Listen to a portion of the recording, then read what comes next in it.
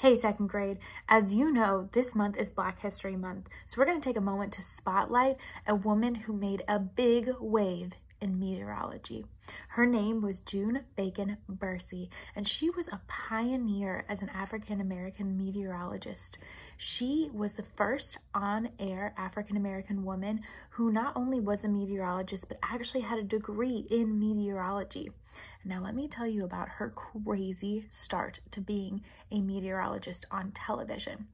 So to start, she really didn't want to be on TV. She just wanted to be the best meteorologist that she could. She started off by going to UCLA and studying meteorology. After she graduated from UCLA, she went on to help out with a news station in giving her expertise in the weather.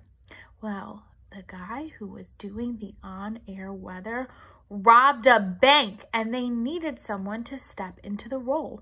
So June said that she would, even though it was out of her comfort zone, and she really wanted to stay more on the scientist side. She was awesome. She went on to be a huge hit as a meteorologist on air. She won many awards, and she ended up making a scholarship for people of color to also be able to study meteorology. How cool is that?